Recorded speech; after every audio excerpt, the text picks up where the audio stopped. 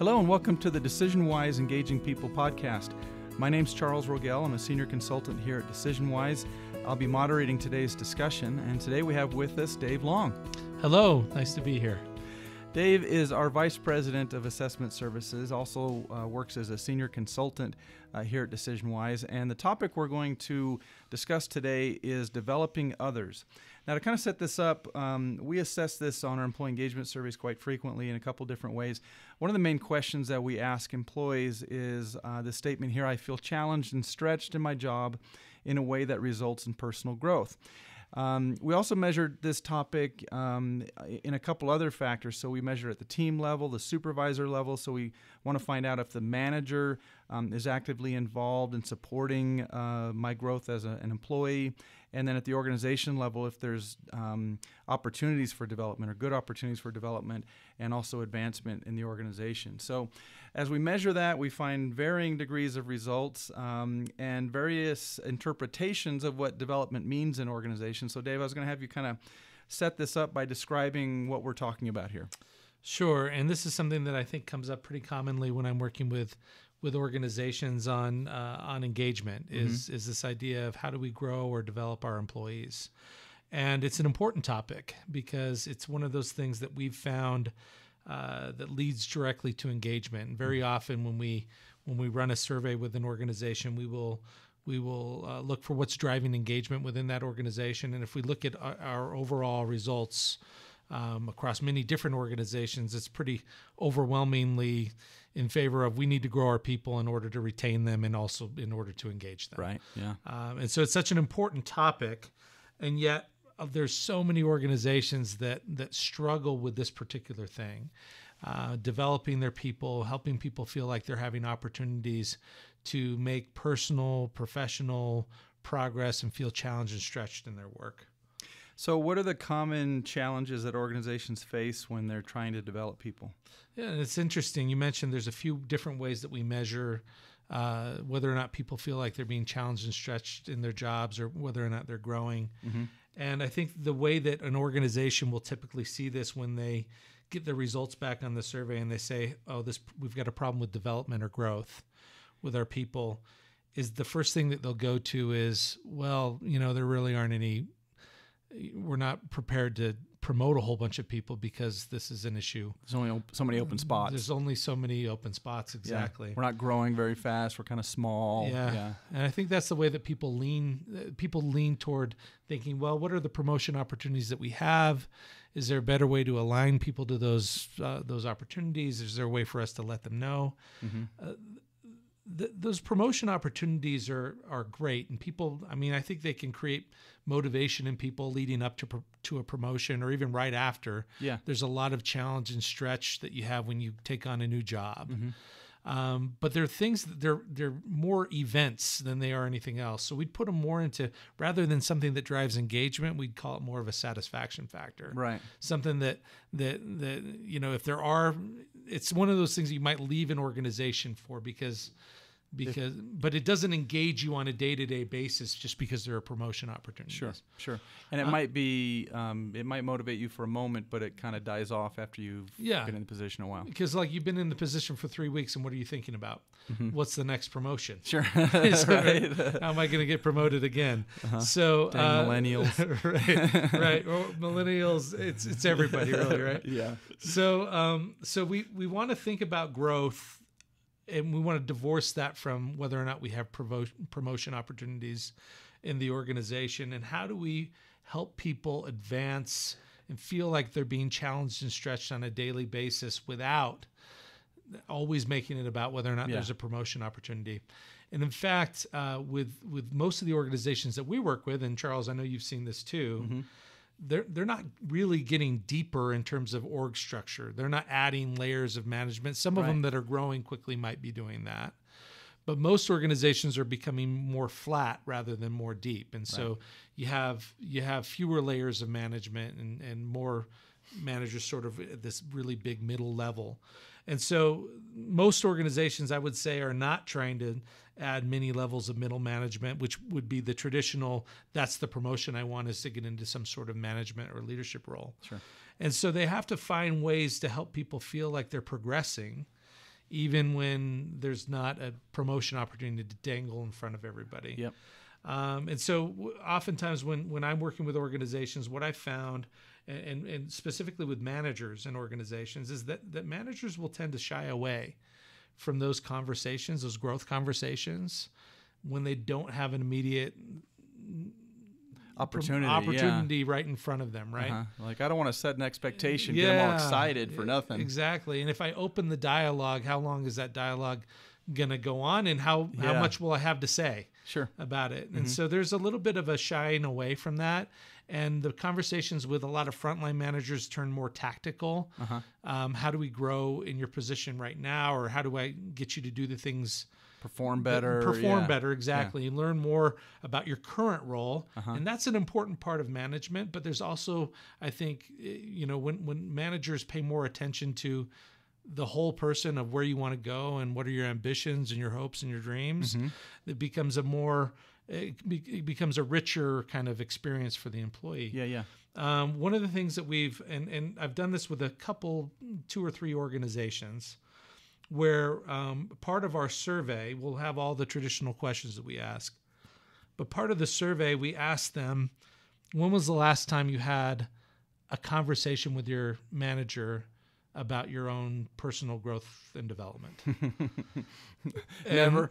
So we do this we kind of cross-tab this with whether or not they're engaged. Sure. So the ones that are saying, I had a conversation in the last month, super engaged. Last 3 months, still pretty engaged. Last 6 months, they're starting to get kind of toward the average of what we normally see. The last year, now they're starting to get disengaged. If they've never had a conversation with their manager about their growth and development, all of a sudden it's like super disengaged population of people. Part of it, Now, there may be a lot of reasons for that, right? You're disengaged people. You're not really giving growth conversations. It could cause either way. I'm not saying causation either way, but there's something to that, right? If I feel like I have a manager that's actively invested in my development and my future, then I feel better about my prospects with that organization, and I feel cared for by that manager, and they feel like that manager has looking out for me. Yeah, looking out for me and my future. Exactly. So, so I've suggested and have done this with organizations, but also have written about it in our blog.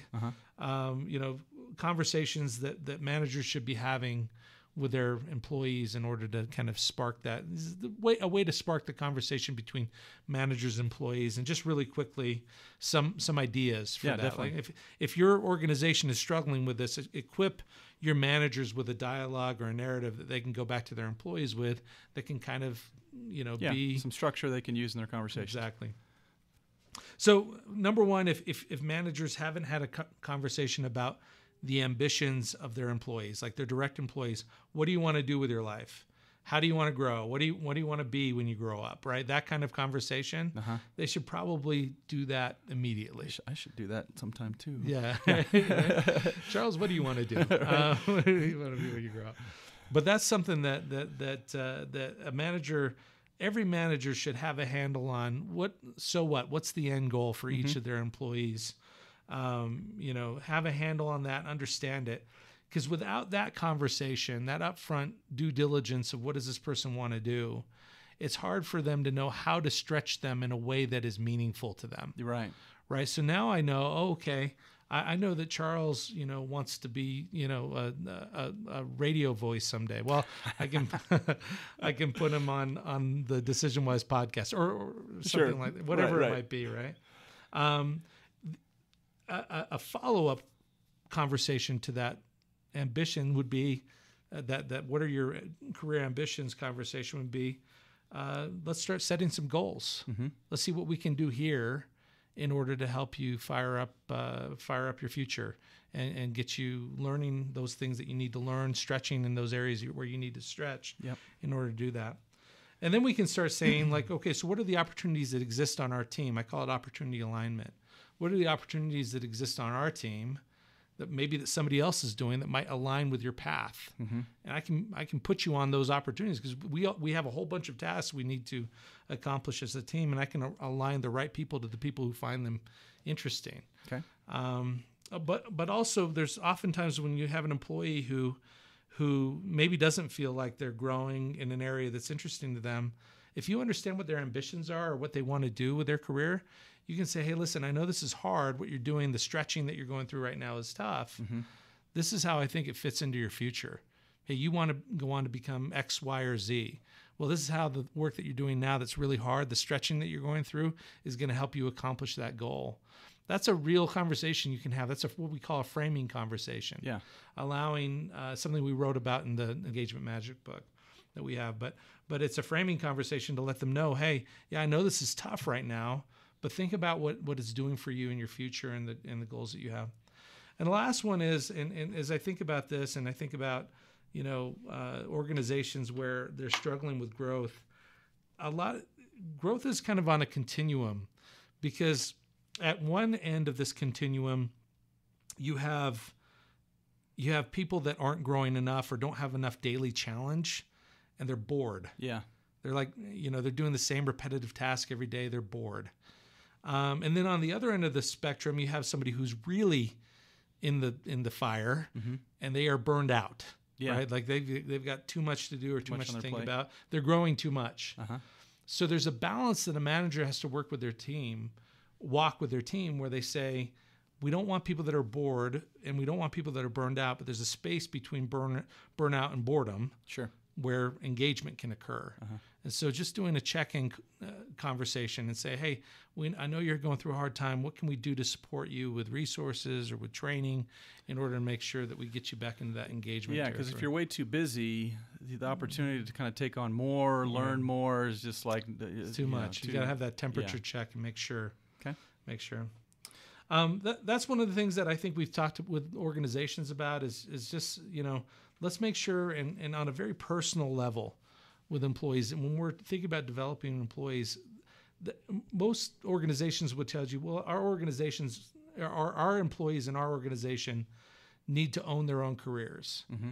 And I think that's really good advice for anybody, right? Yeah. Like if you want to develop or if you want to grow, really take ownership of your own path, of your own career. But we'd be kidding ourselves if we said a person's direct manager isn't directly involved in that person's path. And so what can an organization do if they feel like they don't have promotion opportunities? Involve the managers more, equip them with the conversations that they need to have with their employees in order to make them feel like they're advancing or growing. Another issue that I've seen, Charles, with organizations is that they have people that they could advance or they could promote, but they're so darn good at their jobs. Yeah, you don't want to. Hard to pull. I don't want to mess that up. Right. I don't want to mess it. Don't want to rock the boat here. Yeah. And people can be hard to replace. Especially if you have a highly skilled position, it can be hard to replace that person. It can be expensive to replace that person. Definitely. Well, in fact, I've seen organizations. One example, a client I work with, who had some real good people in their positions who were looking to leave the organization, so they promoted them. They gave them and they promoted them out of season, basically. So they normally had a normal date when they did these, and that created a lot of disruption in the company, because they're like, why did these few people get promoted? I thought this was at the end of the year that we did this, and well, they were going to leave. So anyway, so they kind of stepped on their feet a little bit, trying to save these valuable individuals, and created another mess. Right. Well, and I think it's hard, too, because those valuable individuals are valuable for what they're doing now and their position now. Uh-huh. And to keep them and to try to promote them, I mean, they'd be valuable in other positions as well. And so many people, once they've kind of learned a job, they're looking for what is the next challenge. Yeah. And it might not be a direct promotion. It could be lateral. Mm-hmm. And I think one of the things that I've been thinking about lately or kind of observing lately is that when it is not convenient to give people those opportunities, sometimes organizations will shy away from it. And there has to be, to really fire up development and growth and really make people feel good about their futures in your organization, you have to be disciplined to take people where sometimes it hurts to move them out of position and give them learning opportunities, or even to send them to a training. Yeah. You have to be disciplined to do it. Yeah. Like you have to show, and then when you're disciplined to do it, then you're showing everybody else around them, hey, this company is willing to take a mission critical person and stop everything and give them a growth opportunity, give them some way to develop them further. Which then opens up a position for someone else, and hopefully you're building that right, as absolutely. well. And then somebody fills that position, and you hopefully get a virtuous cycle of people going through the organization and growing and improving. But those are kind of the main things I was thinking about, with regard to challenge and stretch, and just helping people feel like they're growing on a day-to-day basis. That's the most important thing when we're talking about engagement. Do people feel like they're advancing on a day-to-day basis? It's not about promotions, although we love promotions. Everybody loves promotions. Most people are just trying to make more money with those promotions, and it's totally understandable. If we're really trying to work on engagement, we're really trying to improve the daily conversations and the daily check-ins with our employees to make sure that they are challenged, that the work in front of them is still interesting to them, that they're still learning from it. That's great. Thanks, Dave. Yeah, this gives me a lot of good ideas in terms of how to frame the conversation with my 15-year-old about his online gaming career. No, that's good. He's going to get thousands of followers well, watching him we can learn game. a lot about growth from gaming. Right? That's for sure. No, perfect. Well, great. Dave, thank you very much. Just to wrap up, I want to promote an upcoming training that we're also conducting here at DecisionWise. That's kind of in line with this topic as well, developing people. As most of you probably know, we conduct 360-degree feedback assessments. We also train people on how to coach and debrief those results. And so to support that process, we are conducting a 360 feedback coaching certification training coming up September 25th to the 26th. That's 2019, in case this podcast has been out for a few years. And that'll be at the DecisionWise headquarters here in Springville, Utah. You can find more information on our website. But it's a great course. It's conducted by one of our expert 360 coaches here at DecisionWise. 2-day course. You learn everything about coaching and debriefing 360s and just general coaching overall. So thanks, everyone, for joining us. Thanks, Dave, for your great feedback and input. You bet. And we hope that everyone joins us on our next podcast. Thanks, everybody.